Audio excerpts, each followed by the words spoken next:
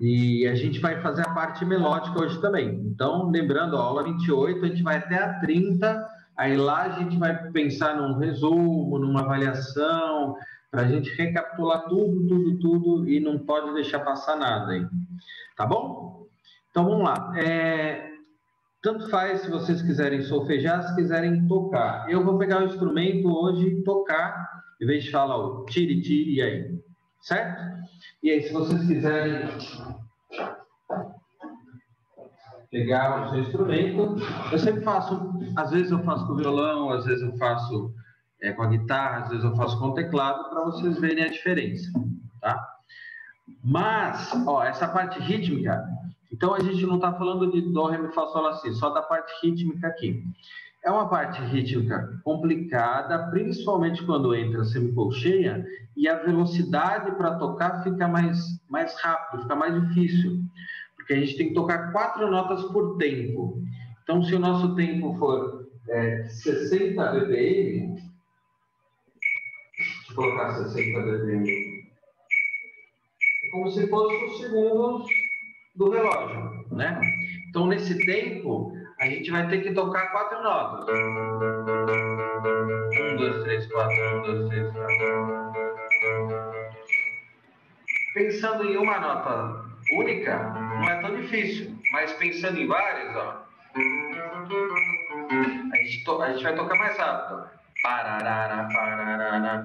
pararara, pararara. Entendeu? É mais complicado. Cada vez que fica mais rápido, fica mais difícil de tocar, tá? Então a gente precisa solfejar para sair isso direitinho. Eu vou fazer tocando um lá, corda solta aqui no violão. Não é o nosso lá do jeito que está aí, porque não tem a clave de sol. Na verdade, quem quiser solfejar, tá, ti, pode solfejar, tá? Mas quem quiser tocar no instrumento, pode escolher uma nota aí. Ou se quiser fazer junto comigo, é só tocar a nota lá. E eu vou deixar o nosso clique aqui a 60, certo? A gente vai fazer as 3 linhas. 1, 2, 3, para um pouquinho, depois eu desço. Direto, tá? Vamos lá, 2 por 4, então vou contar 1, 2.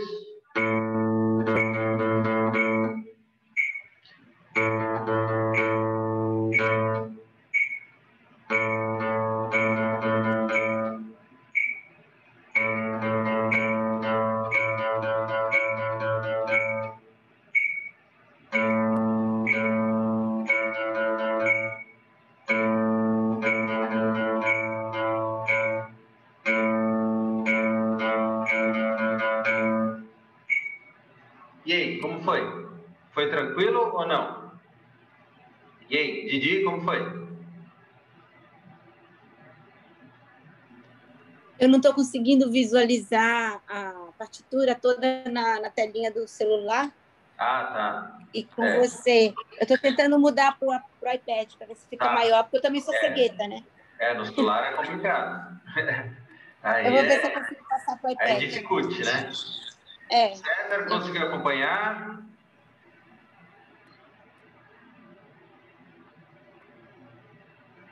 César, conseguiu acompanhar?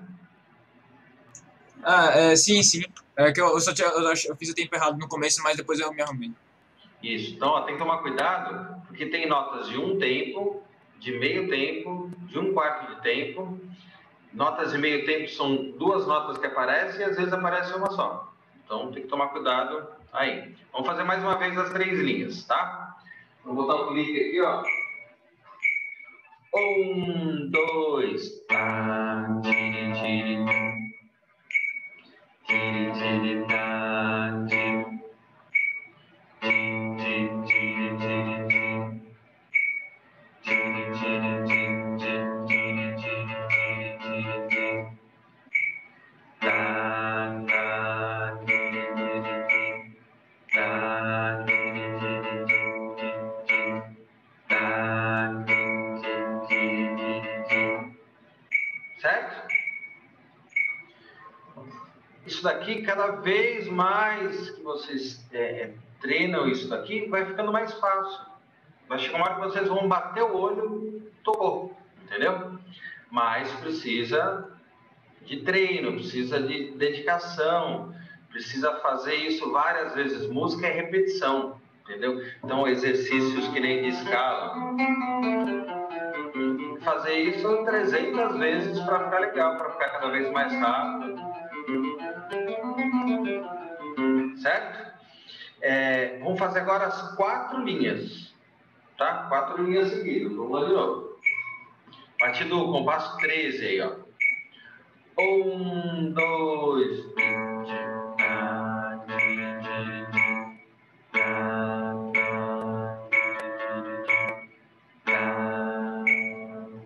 Isso. Só que agora vai ter uma mudança no 18, que é 3/4, tá? Então vamos começar no 18. 1, 2, 3. A pausa e a pausa. Pausa e a pausa.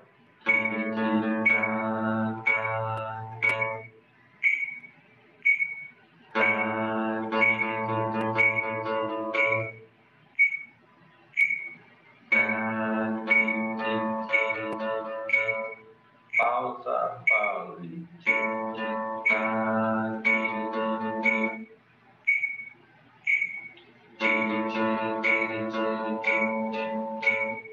Pausa, pausa.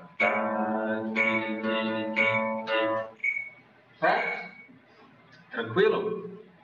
Então, é muito bom treinar ditado rítmico, fora a nota, a melodia, o do, ré, mi, fá, sol, lá, si, porque vocês vão pegando essas células rítmicas e ficando cada vez mais firme na hora de tocar. A hora que entrar a melódica, vai ficar mais fácil, tá? Vamos agora fazer a partir do 30, são 3 linhas agora aqui, tá? Você vai começar num ti e já tem pausa. Isso vai ajudar vocês a tocar cada vez mais no tempo certo também, tá? Então, às vezes, que nem tem aluno que fala, mas tocar partitura, eu não vou tocar música clássica, eu não vou tocar violão clássico. A partitura é para qualquer instrumento e qualquer estilo musical, até forró, até funk, tá? O funk não vai mudar muito daí, porque não tem muita nota no funk carioca, esse funk nosso brasileiro, né? E eles têm poucas notas na melodia, mas tem a parte rítmica também. Então, também tem partitura para isso. Então, para qualquer estilo musical, tem a partitura. A partitura é a leitura e a escrita universal, mais até do que o inglês, entendeu? Que você dá uma partitura para um cara lá no Japão, ele vai tocar sua música, do jeito que você fez.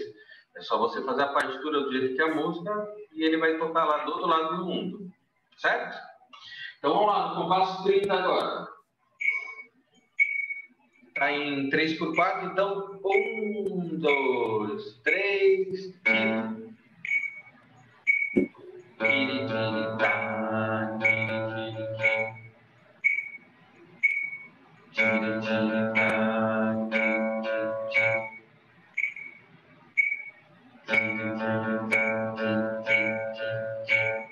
pausa, pausa. Pausa, pausa. Pausa.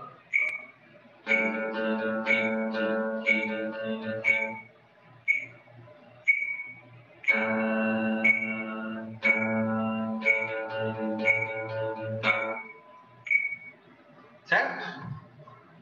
Difícil, não é fácil. Onde entra a semicolcheia, dificulta tudo.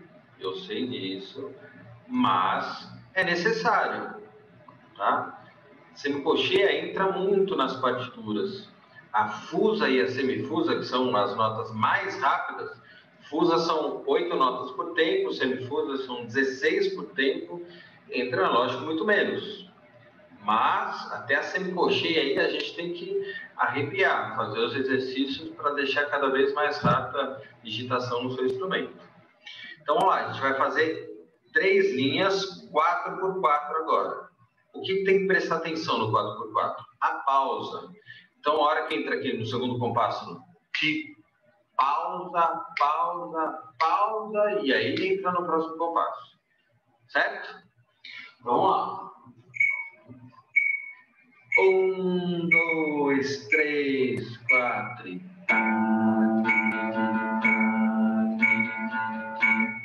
2, 3, 4 e...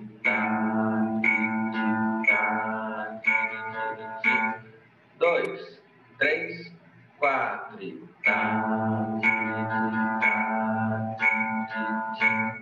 2, 3, 4 e...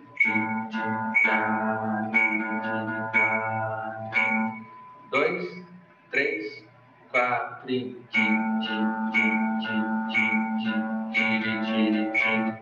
2, 3, 4 e...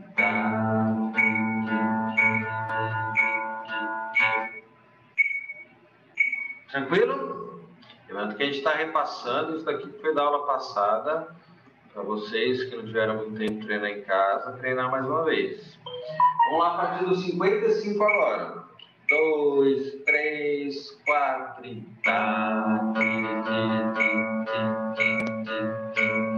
2, 3, 4 e...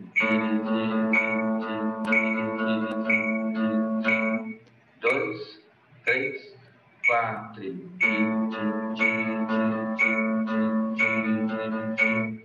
2, 3, 4 e...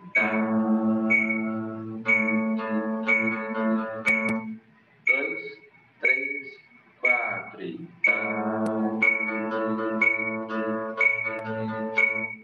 2, 3, 4 e...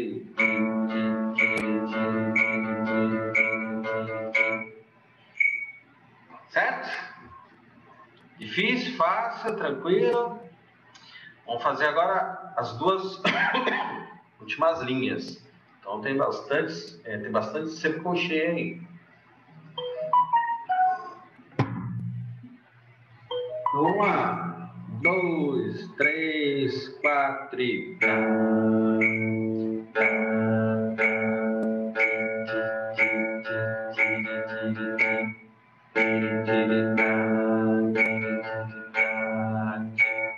2, 3, 4 e...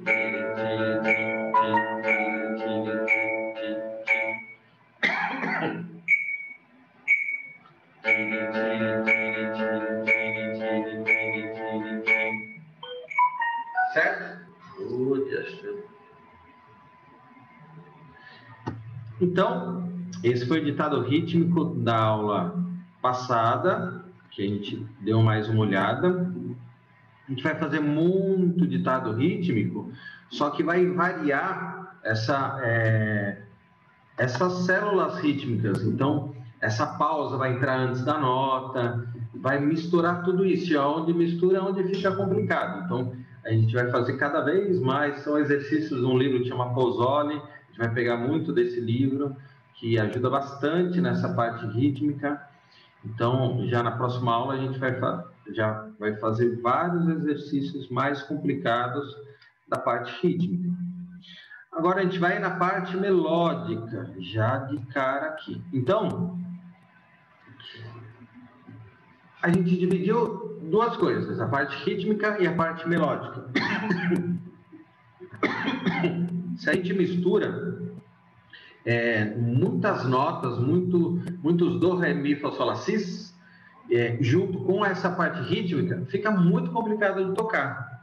Então, a gente estuda bastante a parte rítmica separada, estuda bastante a melodia de notas, variando o número de notas, mas com tempos tranquilos, né? De 2 tempos, 1 tempo, meio tempo, sem muita variação, que nem está aqui. E depois a gente começa a misturar um pouquinho mais. Hoje a gente vai falar sobre os intervalos. Na verdade, a gente vai tocar, a gente não vai falar. Então, cada exercício que está aqui, ele tem um intervalo diferente. Esse primeiro é o exercício de terças, tá? A gente vai fazer 3 linhas primeiro aqui. Então, o que é esse exercício de terça? A gente vai começar a tocar o dó, isso pode solfejar falando qualquer nota, tipo dó, mi, qualquer nota sem a melodia, ou pode ir na nota mesmo. Entendeu? Que é mais difícil. Que nessa tosse tá difícil. E aí, quem tiver instrumento, eu quero que vocês tentem tocar.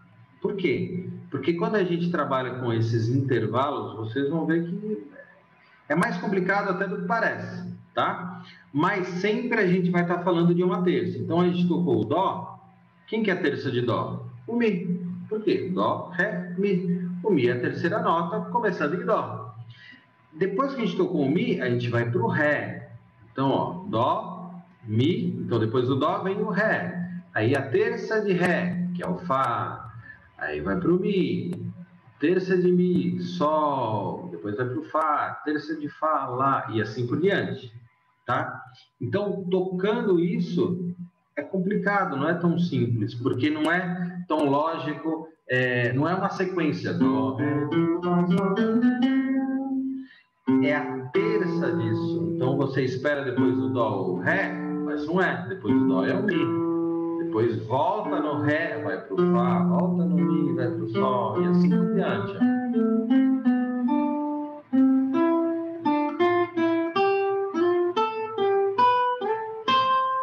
Certo? Só que a gente vai até o sol, aqui. Então, até para tocar, o pessoal do sopro também é complicado, porque não é seguindo a nota. É esse intervalinho de terça aí, tá? Então, começando com 2 tempos para dar tempo da gente pensar. Ó, toquei o dó, qual que é a próxima nota? Ah, o mi. O pessoal do violão da guitarra, tentem achar essa nota aí. O ré, no violão, pode ser aqui, pode ser a corda solta, o que vocês quiserem aí, tá? Fica mais fácil.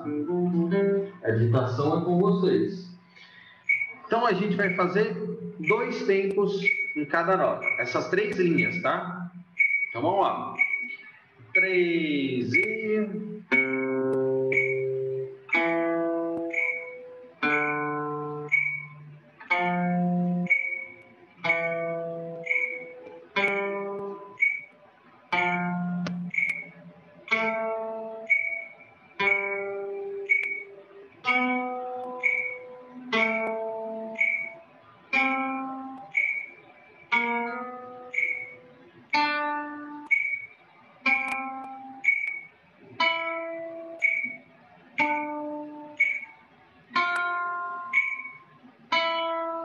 E aí vai voltar, ó.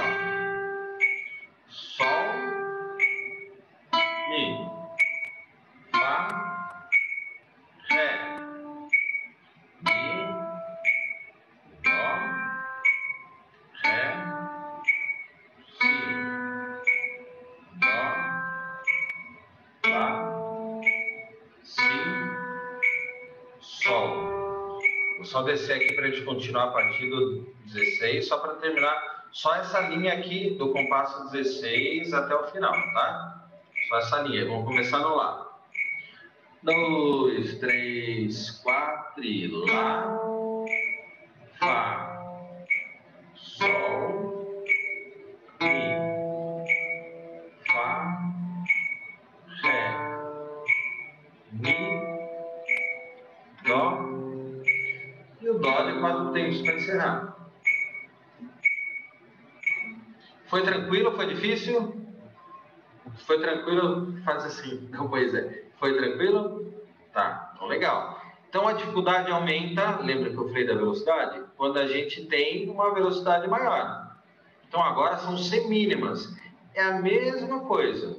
Só que agora tem que pensar mais rápido. Então não é só o tocar, é pensar mais rápido. Um tempo para cada um, ó. Sempre assim. Pensar que nota que tá. Tá? Então vamos fazer com o metrônomo. 1, 2, 3, 4 e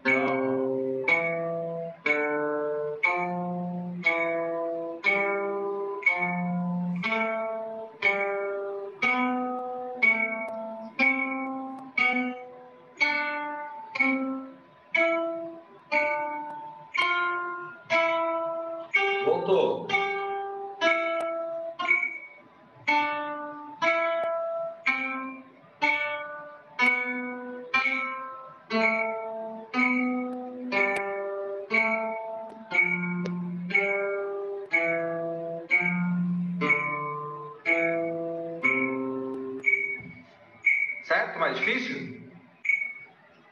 Para quem está muito fácil, aí, não, isso daí foi tranquilo para mim, depois faz com meio tempo.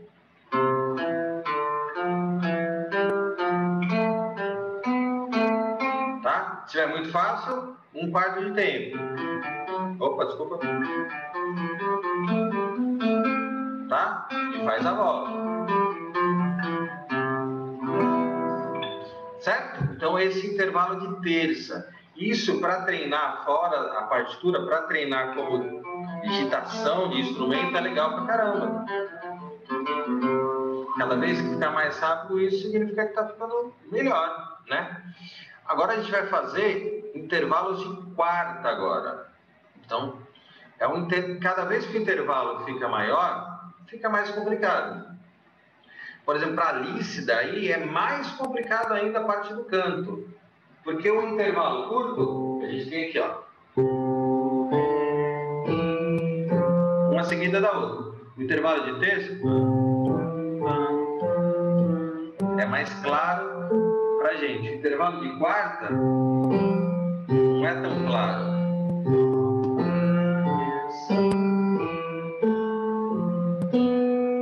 A gente nota suspensa essa quarta. Então, a terça é muito em cima do acorde, né? Então, a terça e a quinta é muito claro pra gente. A quarta, você tem que pensar na terça e dar uma... Opa! Subiu um pouquinho. Certo? É mais difícil no canto. Então, vamos lá. Intervalos de quarta. Agora, 2 tempos.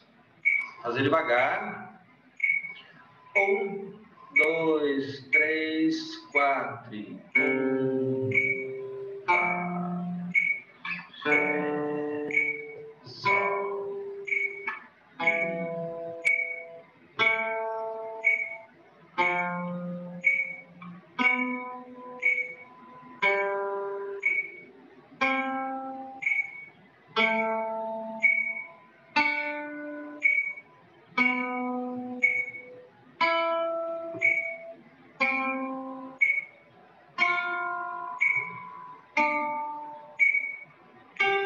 De novo, sol, voltou no ré,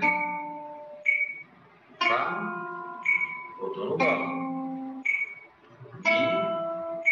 voltou no si, ré, voltou no lá, dó, voltou no sol, si, voltou no fá.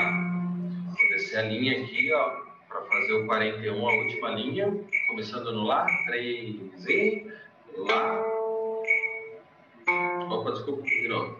3 e lá. Mi, sol, ré, fá, dó e o dó. Certo? Então, esse foi o intervalo de quarta. Então, vamos voltar aqui, subir. Agora, a gente vai fazer um tempo, um intervalo de quarta. Mesma coisa, né? Dó, mesma coisa, só que tem que pensar mais rápido, tá? Em vez de tocar a nota junto, eu vou fazer uma harmonia, como se eu estivesse acompanhando o que vocês estão tocando aí, tá? Então, vocês vão tocar, vocês vão sentir que tem um acompanhamento aqui, tá? Só para ficar diferente, tá? Então, vamos lá. 1, 2, 3, 4.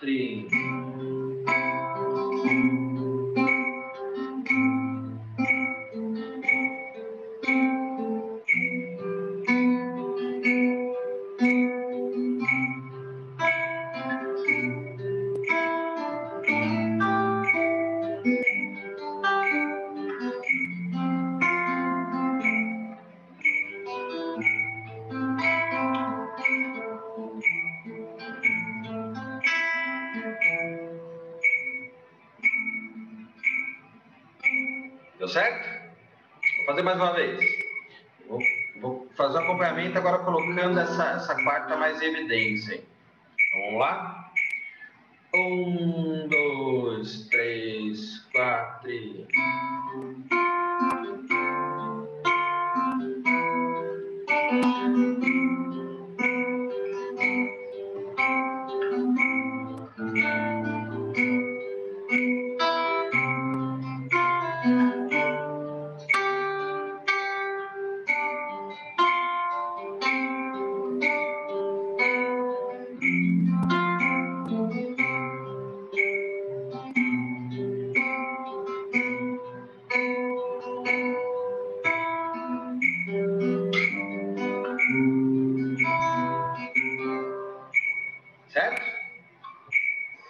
negócio dá uma bugadinha, viu?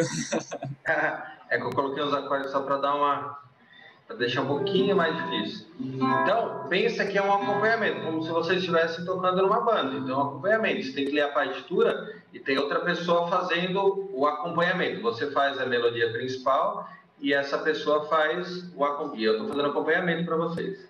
Certo? Vamos lá, vou fazer intervalo de quinta agora.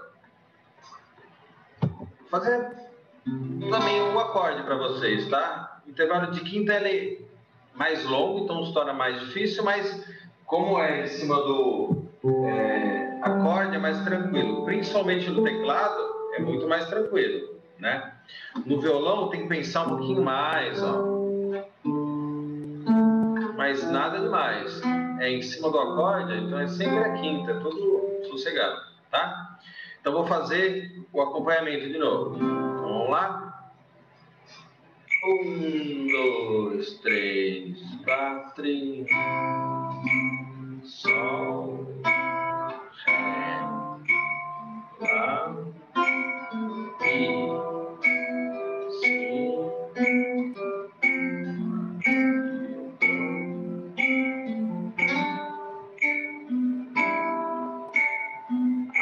Tem um negócio errado aqui, ó. Achamos uma nota errada. Isso não é um do, isso é um Ré. Agora sim, voltamos lá. Porque estava Fá, Dó, Sol, Dó, não pode ser. Fá, Dó, Dó é a quinta de Fá. Agora Dó, Sol não. Senão é a quarta. Então voltamos lá, mais uma vez. 2, 3, 4 e Sol, Dó, Sol, Ré, Lá, Mi, Si, Fá,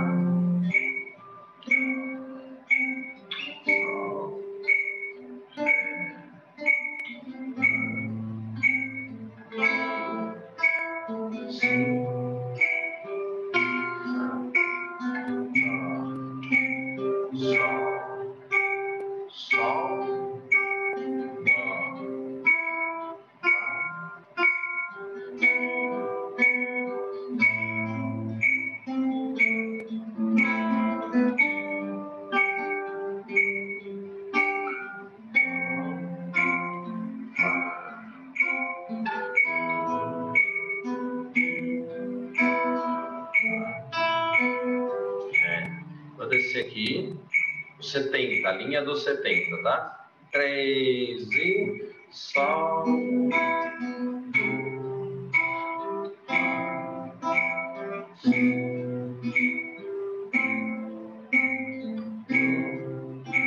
E o Dó aí, de 8 tempos, ó.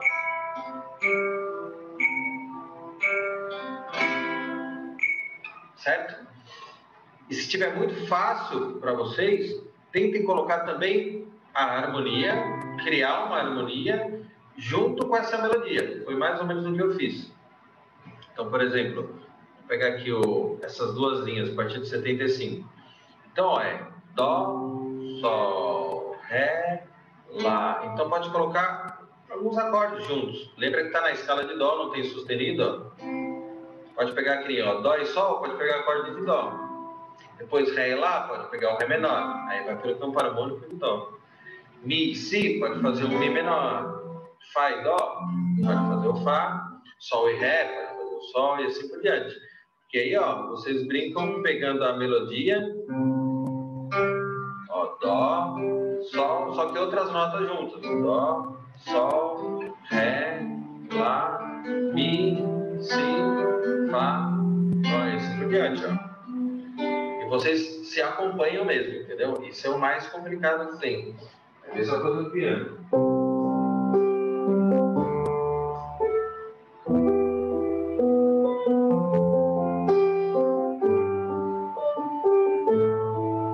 Vai dar ênfase sempre a quinta, mas pode colocar outras notas. É mais difícil. Mas quem de repente tá muito simples isso, pode incrementar. Então, vamos lá, fazer o 75 também com acompanhamento. 3, 4 e Dó, Sol, Ré, Lá, Mi, Fá.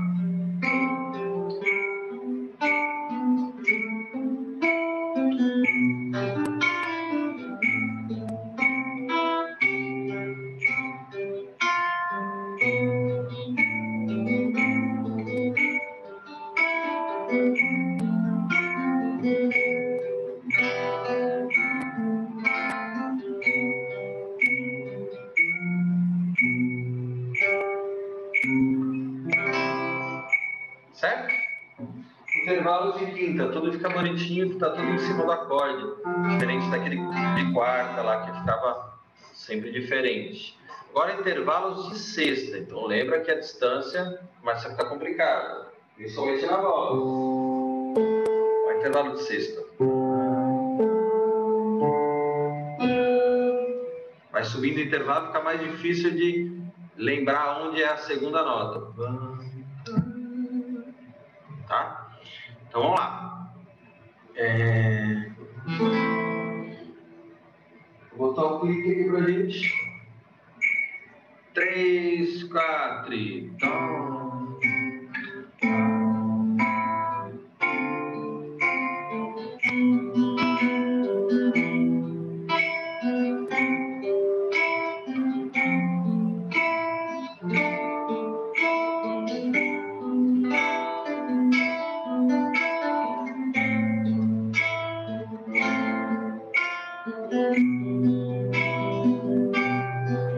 Voltou. Sol, Si, Fá,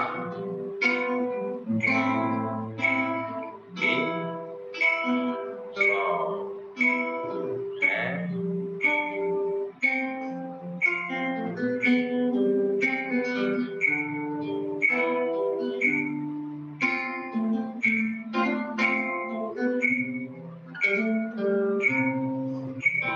Então, sexta pode até colocar uns acordes com sexta para quem sabe fazer. Né, ó, Dó, depois o Lá, a gente pode fazer um Dó com sexta, porque fica o Dó mais esse Lá, certo? Vou fazer... Espera que tem mais um pedacinho aqui. Ah, não. Fazer um tempo dessa sexta agora. Vou fazer também a mesma coisa, fazer o acorde com sexta, para ficar diferente e acompanhar vocês aí, ó. 3 e...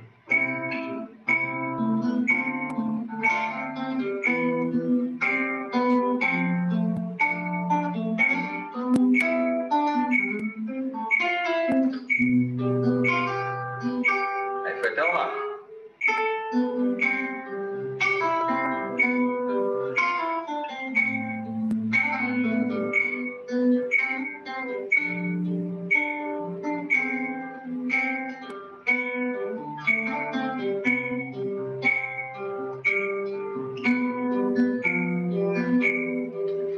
Também. Esse Lá mais grave. Aí eu estendi um pouquinho mais, porque a sexta, só para ficar um pouquinho, para dar certinho. Vamos fazer mais uma vez esse, mais complicado. 3, 4 e...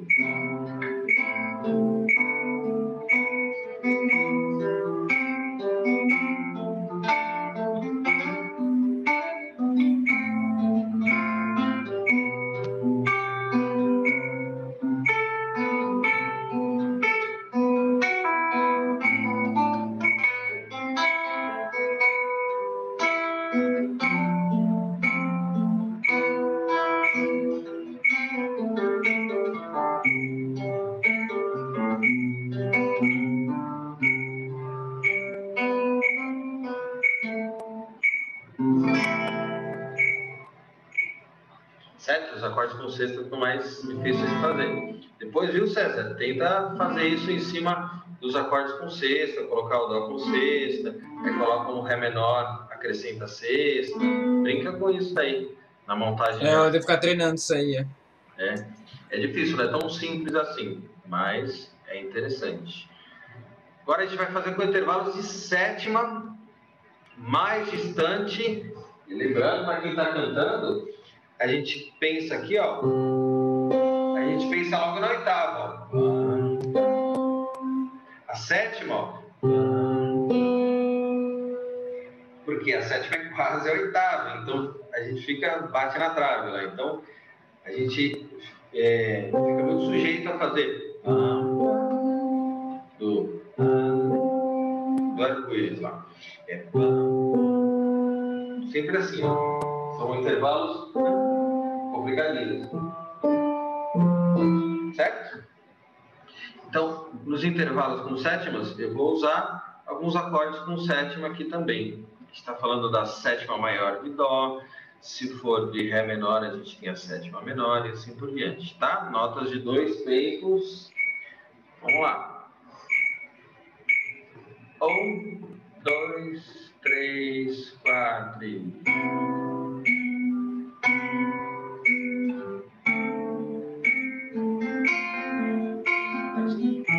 Tá vendo como tudo soa bonitinho, a sétima?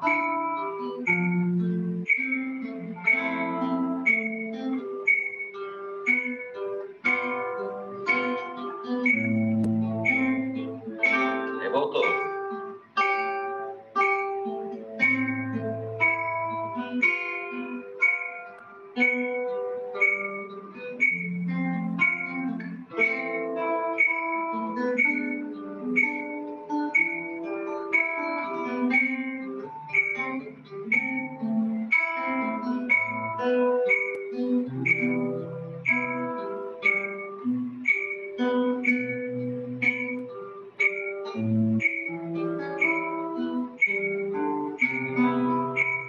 Certo?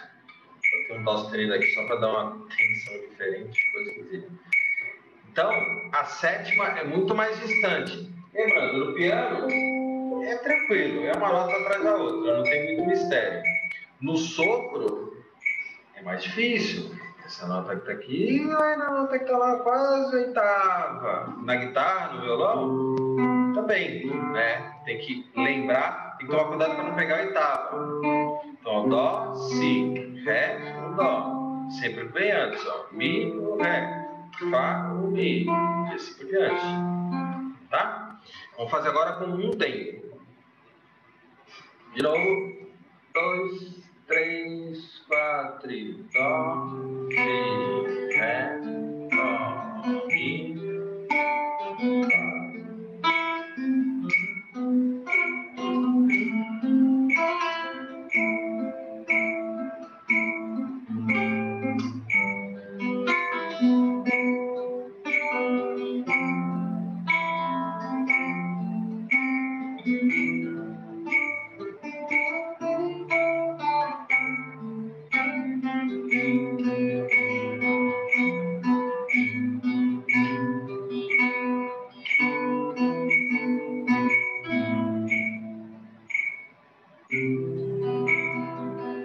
Difícil?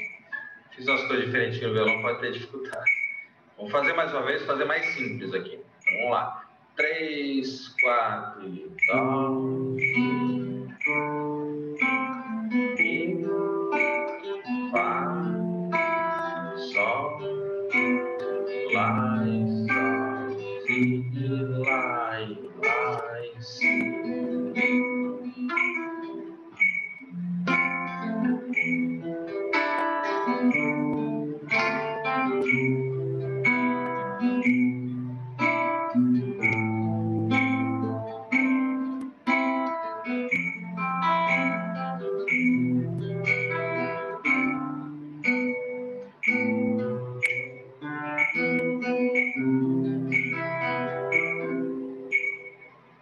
Tranquilo? Intervalo de sétima. Agora intervalo de oitava. Intervalo de oitava, vai pensar assim, é fácil, é só pegar, ó, dó, dó, ré, ré, mi. Mas, ó, no piano, a gente abre a mão, dó, dó, é tranquilo. No violão, eu tenho um dó aqui, o outro dó tá lá embaixo, então é perigoso a gente errar o lugar, ó. Né? Então é mais difícil. No canto é fácil de associar porque é a mesma nota, mas essa distância não é fácil. Quanto maior o intervalo, mais difícil para cantar. Certo? Então vamos lá, 2 linhas, intervalo de oitava. Opa, peraí que eu acho que deixa eu só arrumar um negocinho aqui, porque eu acho que ficou faltando aqui. Não entendi por que ficou faltando.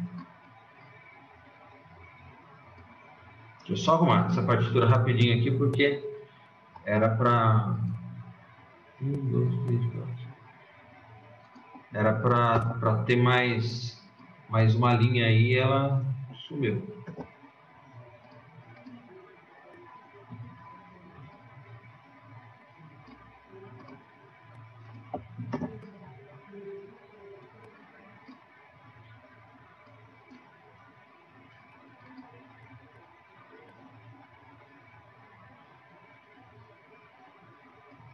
Dá para cá.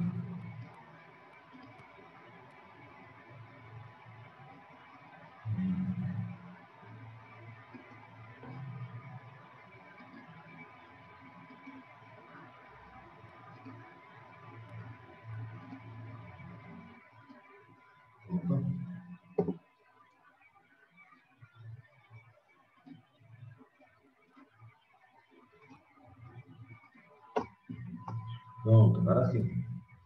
Então, intervalos de oitava, vamos fazer as 3 linhas agora. Vou fazer um acorde bem normalzão assim, para vocês acompanharem aí, mas tenta achar direitinho o instrumento. Vamos lá. 3, 4.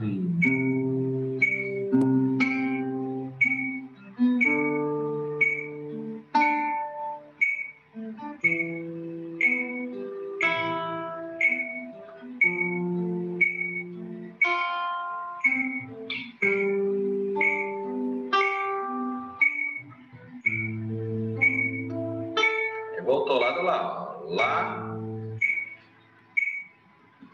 e o sol,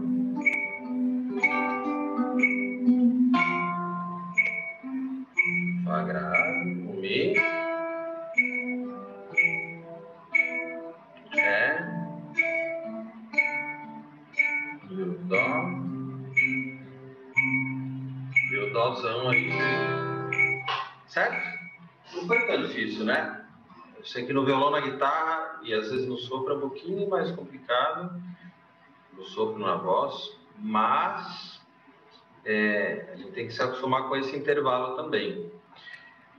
Agora a gente vai fazer esse intervalo um tempo. Eu sei que tem uma linha só, depois a gente vai ter que pular para lá. Não tem problema, a gente faz uma pausa para pular para lá.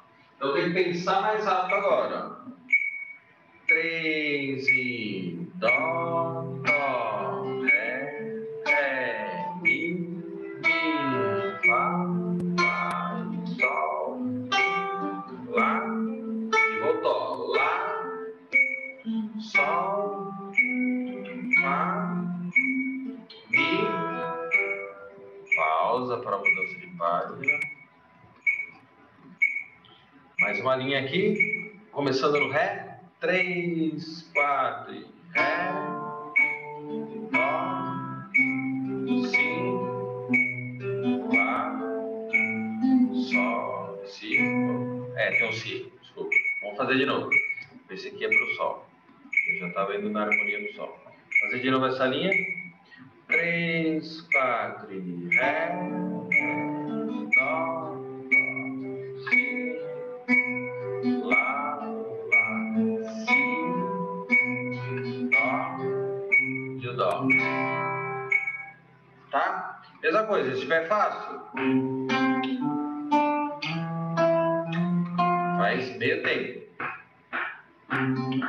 Vai indo, certo? O intervalo de oitava é um pouquinho mais complicado de fazer rápido, porque a distância, de novo no piano, é um pouquinho mais fácil, porque é tudo uma atrás da outra. Aqui no violão não, você tem que descer, é mais complicado. Mas se estiver difícil, pode colocar velocidade, pode colocar harmonia. Lembra do campo harmônico que tem ó, Dó, Ré menor, Mi menor, Fá, Sol, Lá menor e Si meio diminuto, ou Sol com baixo em Si, tá? Pode acrescentar e montar junto com essa melodia, que fica legal. Certo? Depois eu vou mandar o PDF para vocês, vimos ditado rítmico, ditado melódico. Estão ouvindo bem? Então, né? E muito difícil? Mais ou menos? O problema é que assim, eu tenho que olhar pro braço da guitarra, aí eu penso, aí eu começo a errar tudo. Pode olhar muito pro braço, tem que olhar mais pra partitura. Não, então, eu olho pro braço pra ver onde é que eu tô, tipo, eu fico olhando pra partitura, eu toco errado aqui, aí eu erro tudo. Alice, como foi? Tranquilo? Mais ou menos. Ela conseguiu bem, sim. Ah, legal. A gente já viu bastante isso em aula quando a gente trabalhava com o Bona, lembra? São os primeiros exercícios do Bona. Lembro. Então, é difícil, a hora que aumenta o intervalo para a voz é difícil, mas são os primeiros exercícios do Bona. São os mais simples. Então, ó, Bona e Pozzoli. Bona é um livro bom para ditado melódico, Pozzoli bom para ditado rítmico nessa nossa caminhada daqui por diante. A gente vai fazer muito isso na partitura melódica, na parte rítmica, e aí a gente vai continuar com escala e montagem de acordes. Certo? Próxima aula tem bastante coisa, bastante novidade, então não percam. Boa noite a todos e depois eu mando o PDF para vocês. Tá bom? Obrigada. Boa noite, galera. Falou, tamo junto. Tchau, falou. Valeu, professor. Tchau. Boa noite.